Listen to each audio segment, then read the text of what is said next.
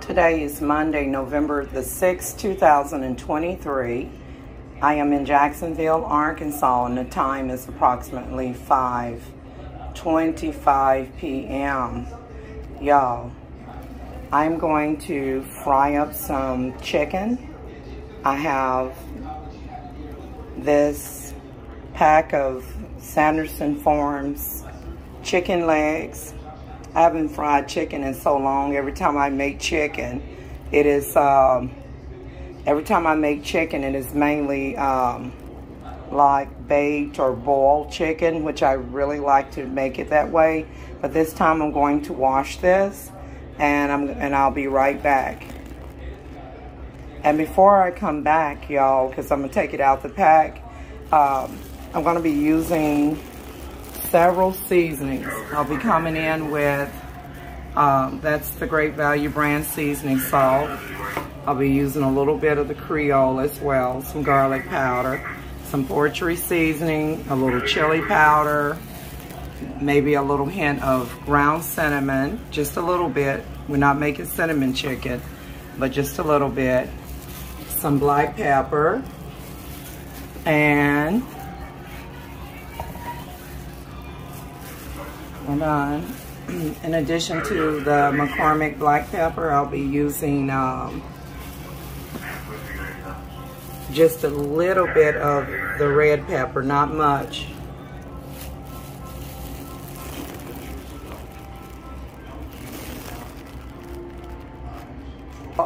I will also be using some of the Great Value all-purpose flour.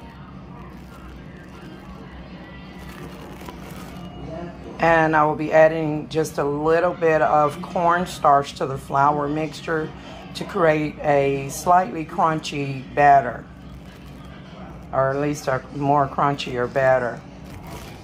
I will also be blending with the flour some of the chicken hot and spicy breading mix.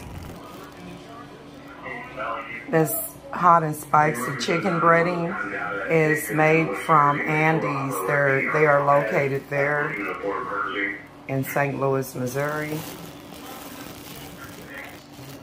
Now this is open because I actually added just a little bit. As you can see, the package is just about full.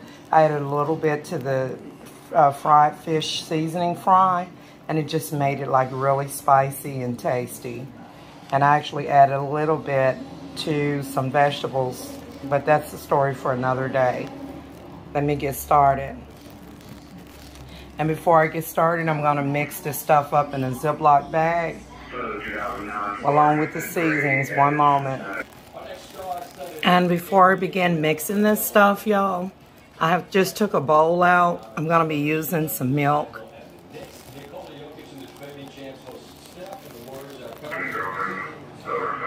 Y'all, I have here some cooking oil that it's already hot, and I just lowered it so it don't get like that burntness on it. And for best results, you want to use buttermilk and try to soak it, but this is what I have. I'm going to use whole milk.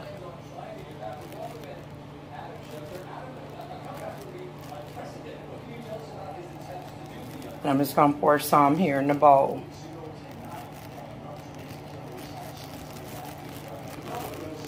Now, typically, you would traditionally have like an egg and milk mixture, you know, where you crack an egg and put it in here. But I'm just going to go along with the milk for now. Y'all, be sure to wash your chicken. I have removed the chicken from the pack, and I took it on out to the trash can. Y'all, I tied it down in a plastic bag and took it out to be dumped, because y'all, if you look at the packaging, when that blood dries on the package and that pad, you don't want that in your home, and you definitely want to wash your chicken very well. You want to wash this really well. I'm just running some cool water over it. My sink is clean because I have like, you know, bleach detergent solution that I clean it with and stuff. But I still, want to be careful. You still want to be careful. So this is 1, 2, 3, 4, 5, 6, 7, I believe. 1, 2, 3, 4, 5, 6, 7 chicken legs.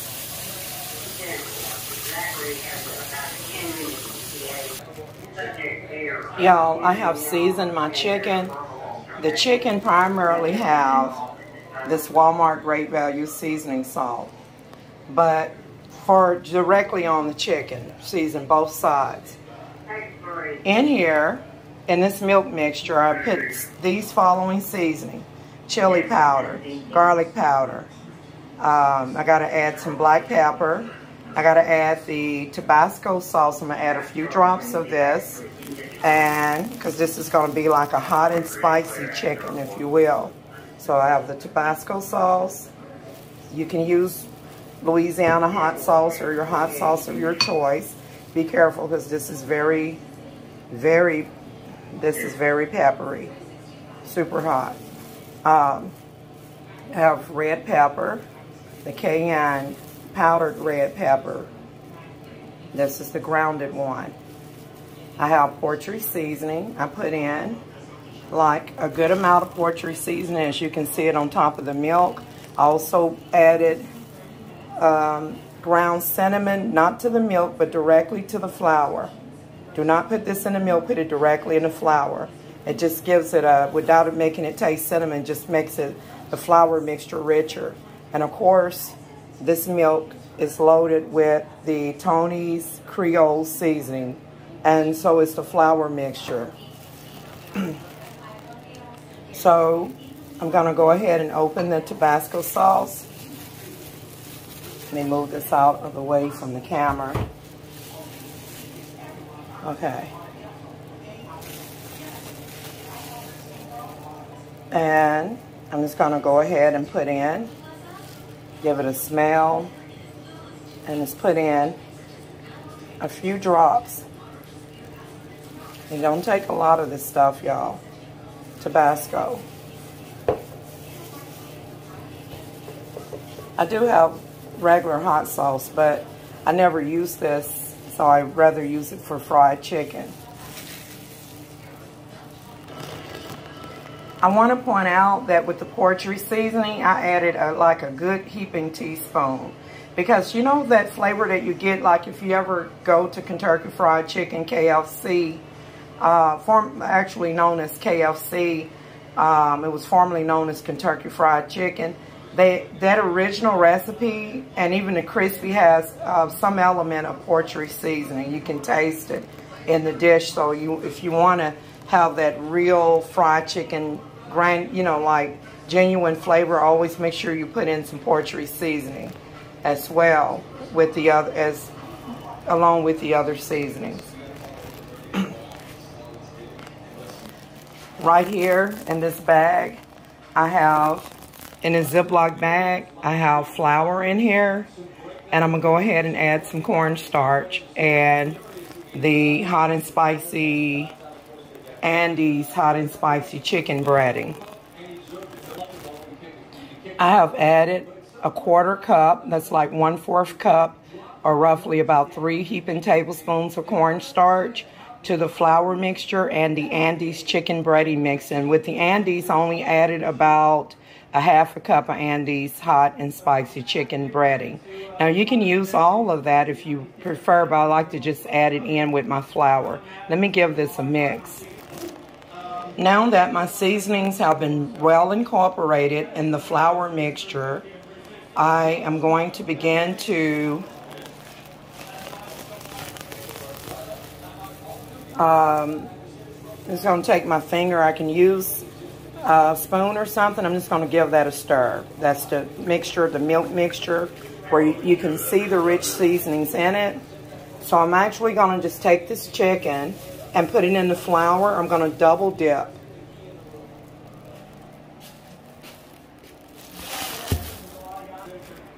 Now that I have transported my chicken into the bag of flour, I'm going to shake it.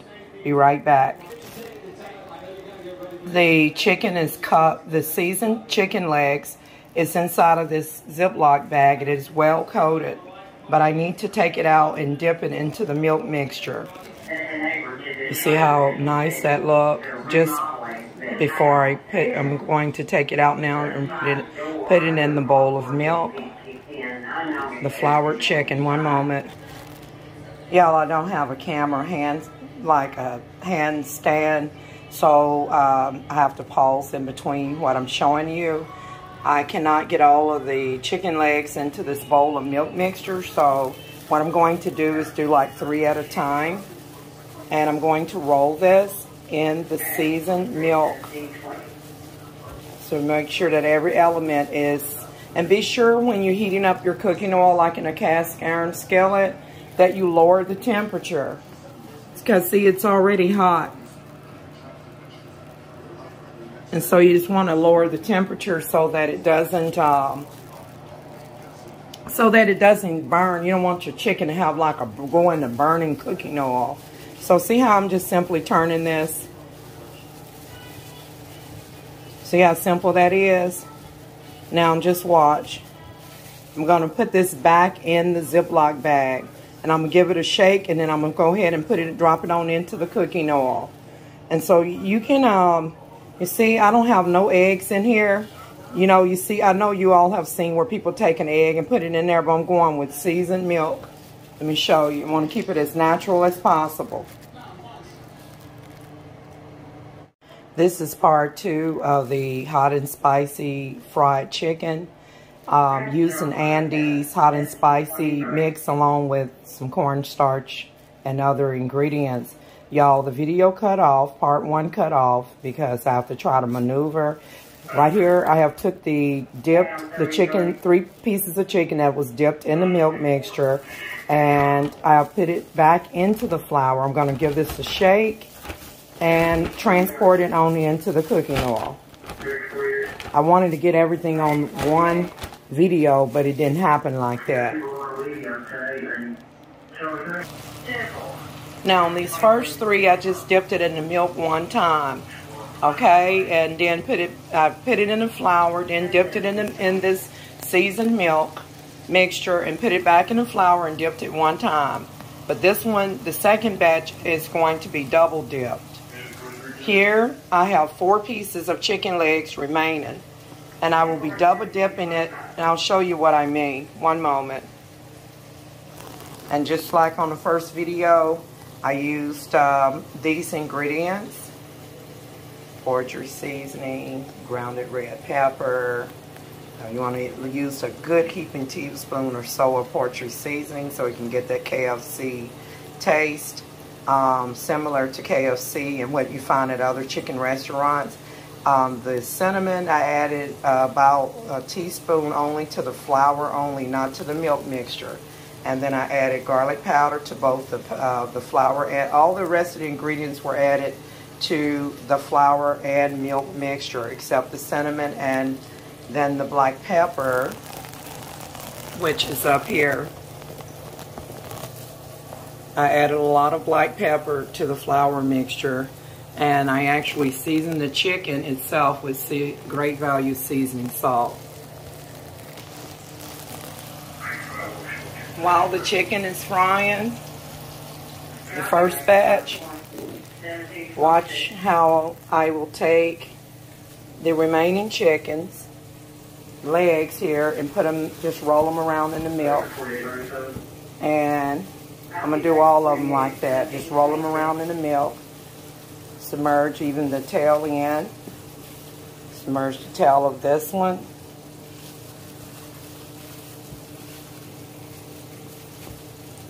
Wish I had a cameraman that, you know, believe me, when people pay a cameraman that knows how to film, not that I don't know how to film, but I'm saying, you know what I mean. It's really worth the investment and helps to kick the content up a notch. You see how pretty the spices are, the seasonings? So you want to make sure that you season every element. Look at all of that good seasoning. You can see all of that. And so I've removed the last one here. And I'm just rolling it in the milk mixture. Y'all, for better results, this is going to be good no matter what. But you can use buttermilk. And make sure that if you use buttermilk, that you wash that chicken really well and you marinate it in the buttermilk for anywhere between 3 to 4 hours. Or you can do overnight if you'd like, but I'm just saying.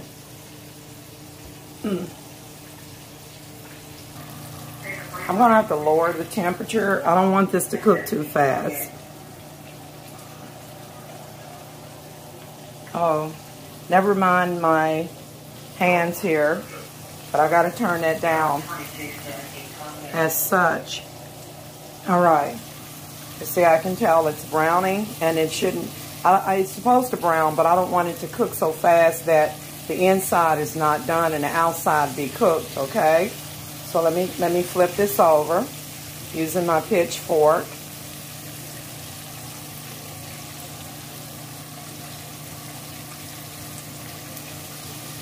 So I lowered it down to low. And there's a method that you can use where you actually can steam this stuff up. See how pretty that looks already? All right, now back to this one. Let me transport it into the bag. Be right back. The chicken is well coated, and I'm going to put it back. I have dipped it in the milk and dipped it in the flour, and now I'm going to, actually I put it in the flour, the milk, and now I'm going to put it back in the milk. Let's just leave it as that. Just one moment. I'm going to re-dip this. This is the batch. Second batch is going to be double coated with the milk mixture. So it's already been put in milk mixture and re-floured. Now I'm going to put it in the milk mixture again. Okay. I'm going for the double coating of milk. Let's see, this is cooking up just fine. Everything is looking great. Got to get a deep fryer around here. These are some fat Sanderson Farm. I use Sanderson Farm chicken legs, you guys, not Tyson. And I'm so glad that Cash Saver Edwards have started carrying Sanderson Farm chicken. That makes a big difference. I will be buying because Sanderson Farm have excellent quality. They have excellent quality chicken. So, y'all look at that. And it's thick. I can feel the thickness of it because it already, been dipped before in the milk mixture. So this is the second time around, guys. Now I'm going to take this well coated. You need more better on you. There we go. So I'm going to take this coated milk mixture. I'm going to blend it better off camera. And I'm going to put it back in the flour mixture.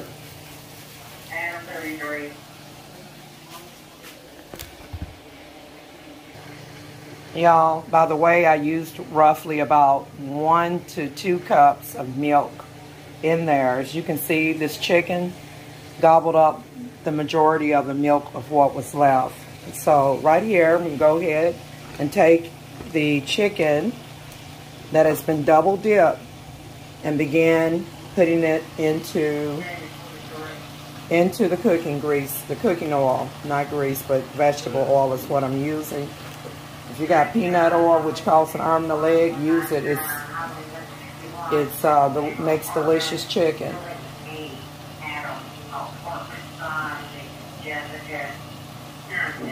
I could have put more flour on that other side. So I'm just trying to do the best that I can. And then here it goes. Let's pour this one out right here. And now I got to bring up the temperature of the grease. Let's see. Bring that back up, and I'll get that cleaned up later.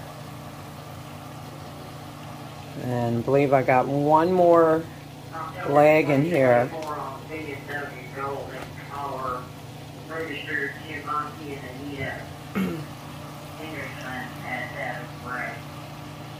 You want to be very careful, as you can see the grease getting higher here, but there you go. And yep, that completes that. I have a mess to clean up. And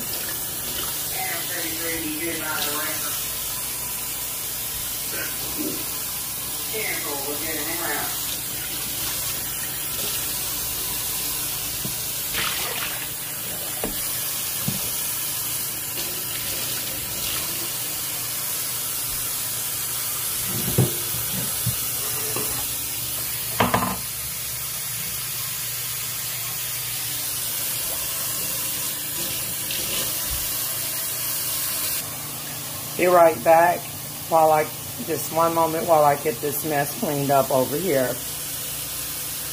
And I'm going to put my seasonings back in there, back in the cabinet.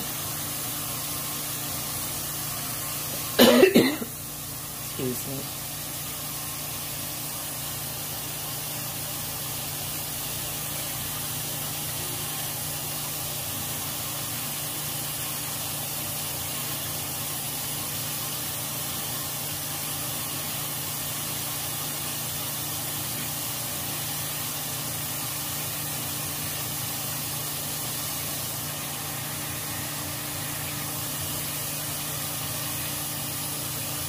I'm trying my best to pause this video, y'all. My fingers is wet.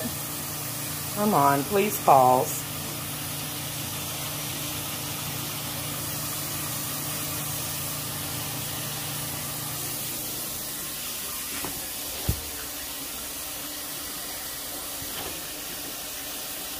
It's not allowing me to pause it. I don't want to do a third video. The blood of Jesus. Satan, the Lord rebuke you.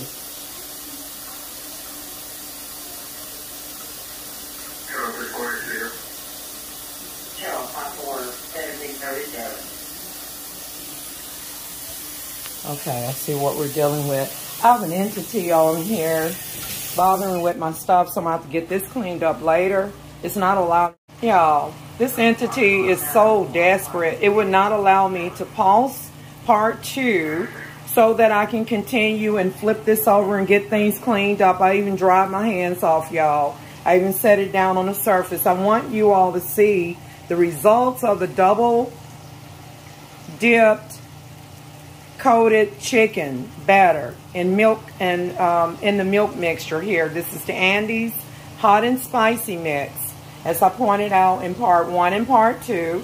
I wanted this all in one video, y'all. This is going to be part 3. And I'm going to try to make it as quick as possible. These are the one that was single dip. You want to make sure all of that blood is cooked out. So use a pitchfork to pinch it. You see how I lift that up? You don't need no chicken that's running with red blood. If it has red blood, then that means the inside is not done. You do not take it out just because it's brown. So what I'm going to do is I'm going to flip this back over again on the other side. It's not done until the red blood is not running in it anymore. And so I'm going to flip this over again. So you want to make sure, because you're cooking with cast iron. Now, if you got a deep fryer, it's going to cook evenly. This is the single dipped flour, the first batch that I did right here. This one, 1, 2, and 3. These are the ones that I dipped twice in the milk mixture that has a double batter. So let's get this one flipped over. And I showed you all this in part 2, and I do apologize. You know, I need to get a camera with a tripod, a stand on it, or hire me a cameraman if I win a, you know, if I'm able to do so in the future or something. Y'all, that came off. Don't, you know, that right there, when it came off, it doesn't mean the chicken isn't going to be good. This can happen because the chicken is actually, the pan is actually overcrowded. I should have fried 3 to 4 pieces at a time. So if you don't want your batter to come off, don't fry too many at one time, and watch your grease temperature. So you want it to be cooking, but you also want it to be done from inside out. This is double coated.